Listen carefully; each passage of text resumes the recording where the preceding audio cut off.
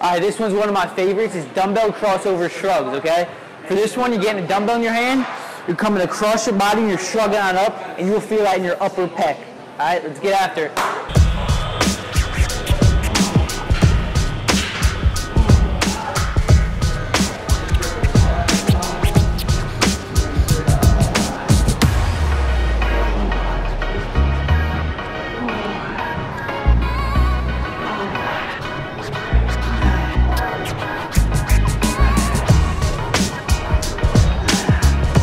Alright, so for the dumbbell shrug, make sure you come across your body.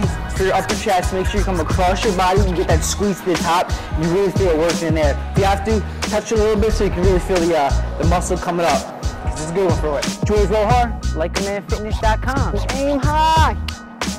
But we killing them.